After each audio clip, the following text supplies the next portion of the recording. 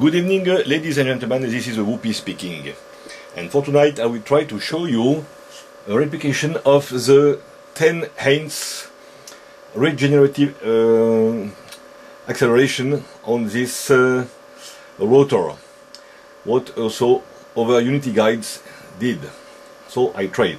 This is here a drum, and all around this drum this is the rotor with 16 magnets, all alternating north, south, north, south, north, south.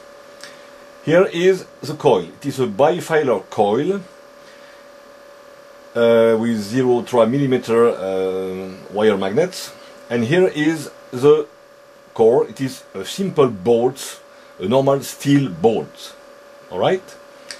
Here under I have a small motor, a 12-volt motor, which acts as a prime mover. Alright? And this is the load.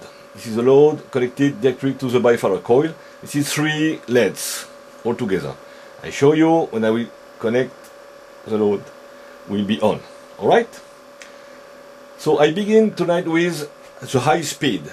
Why? Because the small motor is very long to get the right speed and stabilize speed. This is what we have now. So I take now the speed, and you see it is 2128.27. Okay, now I will connect the load. I connect the load, and what happened?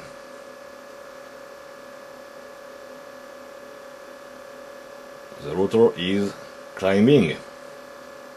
Speed up.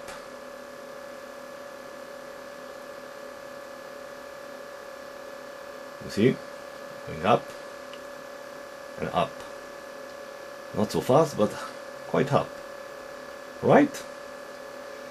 Now I will short directly the coil.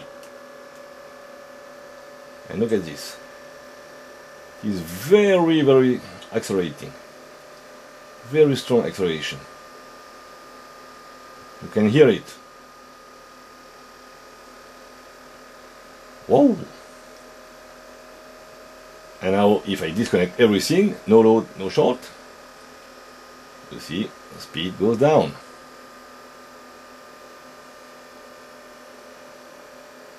Okay, this happened because we are above the threshold of around 2000 RPM on this setup.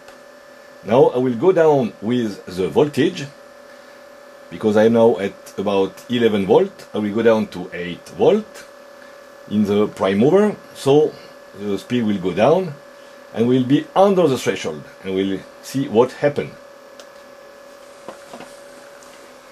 I put the voltage down to about 8 volt. Here we are. I will have to brake. Are we stabilized now? No, we go down. Still down. Okay. Seems that we are about stabilized. Okay. 1400. Go something down. Wait. Okay, but what is important now? Will it speed up or not? I will pull the load, and what happened? Deceleration. And I can see on my power setup that the current is going up. 1320, 19, 17, 15 is going down. And what happens now if I put a shortcut? Shortcut, it goes up. Yes, it goes up. Well, why? Perhaps the load is not high enough for this speed. Perhaps Thane will explain us. Okay, I hope this helped. and wish you good evening. Just before I show you